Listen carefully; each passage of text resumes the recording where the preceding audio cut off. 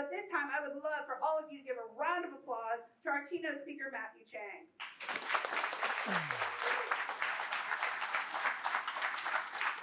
Thanks. Thanks so much. All right, super. I think I'm gonna have to take the mic off. The other speakers are a little bit below me on the podium. Okay, students, good morning. Good morning. Thanks for making the trek. I heard some of you guys came from some counties pretty far away. Super, we got the presentation up. Well, listen, that was a great bio, and it's always kind of awkward to hear somebody introduce you, and they try to sing your praises in a paragraph, and then you say, no, I don't, you know, the spotlight shouldn't be on me. The spotlight should be on the students that are here. It's your futures, and it's what you're going to do with your life that is why we're here. So a couple things to add, because I'm going to react to the room. Do we have any junior ROTC students in the room? Hands up if you are. Hands out of your pocket if you are. Well, that's awesome. Part of my journey was I was 4 years junior ROTC in high school, and I ended up being the cadet commander of a naval junior ROTC. Went to Georgia Tech on a Navy scholarship for ROTC, and it was my dream to wear a uniform like these gentlemen sitting here, and unfortunately I was the last class when the military was actually shrinking. So a lot of us got letters that were disappointing before we graduated. And then of course things changed a few years after that. So anyways, life comes at you fast. I was supposed to be a military officer and it didn't work out for me. After that, I went as a Georgia Tech engineer. I thought, hey, I'm going to design bridges. That seems super cool. And then I realized we're not really building a lot of fancy bridges in America anymore. Those days have passed. Only one person got to be the lead designer of the Golden Gate Bridge. And then today, I run a robotics company. So as Jennifer pointed out when she introduced this, there's going to be change. Life is going to change. Things are going to change. The encouragement I have for you is to support your country. What you can just do is focus on being really good at what you do. Wherever you land in life, whatever it is that you're going to do, just focus on being really good at that. So we'll go next slide. So there's going to be some words on this slide. They're a little bit small for the folks in the back, so I'm just going to get to the highlights. A little bit about the company that I founded that's based in Jacksonville Beach. We are a robotic system engineering company. We design robot systems and then we install them. Where do we install them? I'll get to the point throughout the presentation, but the short answer is pretty much everywhere. Our journey, as was mentioned, we started in 2017, so that probably seems like forever ago for you guys, and since I've had 3 kids since then, it feels like forever ago for me too. But early on, we didn't actually know that we wanted to be an AI-enabled robot design firm. Our customers asked us to do that. So what we had was an open mind and a can-do attitude, and then we had several customers ask us, hey, can you design a robotic system that's powered by AI? So the rest of the workforce, if we have any adults in the room, for the past year, here's a secret, they've been absolutely panicked about AI. They're like, ChatGPT and AI, what am I gonna do about that? We were fortunate, we got a head start 6 or 7 years ago using AI-enabled robotics as our primary means of conducting our work. Next. So what we have right now going on is a paradigm shift. We're here at the National Defense Industrial Association Conference. Every company that manufactures in the NDIA has automation. They have automation somewhere. They have machinery, production lines, process lines. And so that is basically the paradigm of your parents. Your parents grew up in an automation world where machinery and automation was happening around them. When I was your age, I was coming of age when the internet was becoming a thing.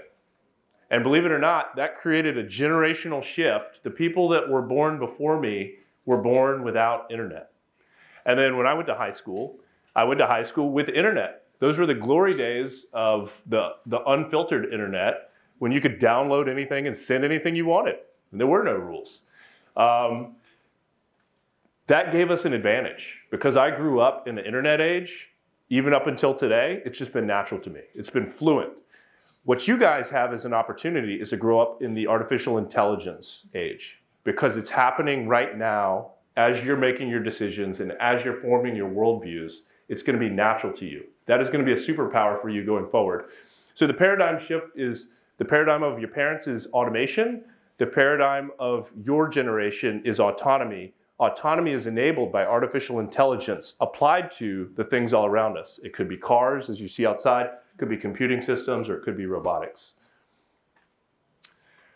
So in terms of the new paradigm, when we apply AI-powered robotics to existing automation systems, we end up with a network of automation. And so what that does is it says, hey, all these things that we have around us, manufacturing facilities, distribution facilities, production cells inside of buildings, we can connect those with autonomous robotics now. And what that does is it creates a network of automation and it unleashes a new level of productivity. That change is something that you guys will each participate in your daily lives. So what does it look like? This is an example of a factory that we did a retrofit for. This was a highly automated factory. It makes products that definitely your parents consume. You may not yet, and someday you will once you start studying for exams in college. And we installed autonomous robotics to connect all of the machinery. Prior to this, the machinery was connected with humans, forklift drivers, workers, people loading materials into machines. And after we were done, the workers took a step back. They managed a fleet of robots, and the production cells ran themselves with autonomous robots supplying them. So when we go do engineering, what does it look like? And if you're in the back, I'm sorry, it's not going to be the best to see, but we have a good website. You can check that out. This is what it looks like. We come up with visuals to help our customers see what it looks like to install robotics, and then we plan. This crazy diagram here is called a spaghetti diagram. And what it shows is when we have self-driving robots inside of factories, they make their own decisions on where they go and how they get there. And so what we're showing here is in a model, all the different paths they took to accomplish the same missions. And so we use these as tools to basically help us plan and forecast how to design robotics with humans and how they can coexist. Why that's good is 100 years ago, we didn't have worker safety rules in this country. And working in manufacturing was very dangerous. Today, you heard the dean introduce it, we have advanced manufacturing. Advanced manufacturing is generally very safe, but it's still hard on the body. In the future, and as you guys enter the workforce, manufacturing is going to be something that equates to a high-tech job in Silicon Valley. You're going to run a fleet of technology to build America's future. Next. Another use case I have for you, so that's smart manufacturing. Another use case I have for you is healthcare. So what's happening in healthcare? You guys can't read this, so I'll read it to you. By 2050, 20% of the population will be over 60. So once you get over 60, and I'm sorry for those of you in the room that are, if I offend you, but you need a lot more medical care. You just need a lot more medical care. So here's the question. Are 20% of you guys going to enter the healthcare field to take care of them? So that by the time you've learned your trade as a nurse or a doctor, or my wife is a PA, that you can take care of the aging population. I didn't see any head nods. I saw a couple shakes. So is anybody here going into the medical field? Do we know? All right, so that's about 2%. As a professional engineer, let me tell you, that's 2%. That's not going to cut it. If we're going to take care of an aging population, we have to enable healthcare with technology. Next slide. And we're doing just that. So this is a first-of-a-kind autonomous robotic system that's deployed in a hospital right here in Jacksonville.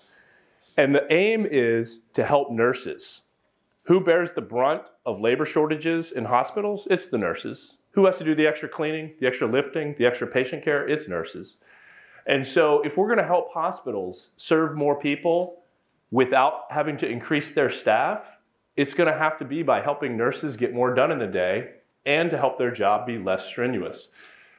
This is informed by, my mom takes credit for this design. She was a nurse for 40 years. And then after serving the first 2 waves of COVID, she walked out of the hospital and said, I'm done. She was part of what they call the Great Resignation in healthcare. And on her hospital floor, 40% of the staff resigned in 1 month. They served, They did the first 2 waves of COVID. They said that's our duty. And then they said that's enough. Well, what happens to the institutional knowledge of the people that we need to take care of us in the hospital when 40% of the experienced people walk out, right? That can be devastating. So if we're going to keep those nurses happy, that's our #1 priority in healthcare, then we need to give the nurses robots that they can use. When I got to tour this system, the nurses asked me, the first question they asked me was, when do we get to name them? And I was like, oh, the robots are your pets. That's so perfect. I want you to think of them as your pets. You should love them, pet them on the head, and then, scold them when they don't behave. All right, next. So with that, I'm going to take a quick break and see if we have any questions from the audience. I do have plenty more content, but I don't think the point here is not to jam it all down your throat. So we showed you what a futuristic AI-enabled factory looks like. We showed you what an AI-enabled hospital could look like. And then as you guys think about your futures, where does that take you? So I'll take any questions, just raise your hand and I'll repeat your question. And then to the ROTC students, somebody has to go first, so figure it out. Yes, sir? What did you study in college? Oh, okay, the question is what I studied in college. I studied civil engineering. And I actively skipped all the computer programming and electronics classes. Because I thought, hey, I want to design bridges. Who cares about the electronic stuff? And then I paid for it later in life when I had to go relearn it as an adult. So that was my point on life comes at you fast. But I did civil engineering at Georgia Tech. Yes, sir? Where could you see autonomy going in the next 10 years apart from healthcare? A part of healthcare? Apart from healthcare. Okay, the question is where do you see autonomy going in the next 10 years? Well, I'll tell you the biggest kind of smoke and mirrors out there is self-driving cars on the road. You have one out here, there's a self-driving shuttle. And in my professional career, we've been hearing about this for 6-7 years. And they told us your kids will never have a car. Well, my daughter's 5 now, and I'm pretty sure she's going to have a car. What you're going to see is incremental increase in autonomous driving. Teslas can already drive themselves, but you do have to pay $10,000 or $12,000 for the software upgrade to get the car to drive itself. Google is basically the only self-driving car company out there left.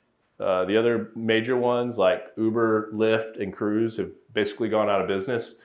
And even so, Google, with all their money and power, hasn't been able to get out to our communities. You haven't seen a single Google driverless car in Jacksonville. So in the car space, that's going to continue to go really slow. What you're going to see is huge advances in things like unmanned drones. Right? So Jacksonville is a drone hub. We have a lot of engineers and robotic startups working on drones. Those are already navigating for themselves within certain limits. And there was recently an approval that hospitals can launch life-saving drones using the emergency communication bandwidth to deploy Narcan and defibrillators. So saving people that are having a drug overdose or having a heart attack.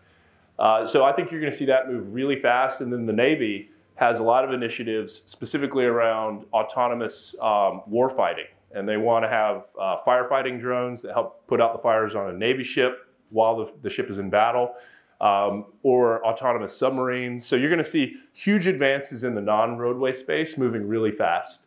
And then I think the roadway space will tend to be the slowest because it has to coexist with us and our school buses and my driving and everybody else. Great question. Anyone else? Great. The question is, what kind of software do we use? We use 3 layers of software. So the base layer is called firmware. So it's kind of like what's on your smartphone if you have an Android or an iPhone. And that is the embedded software on the robot.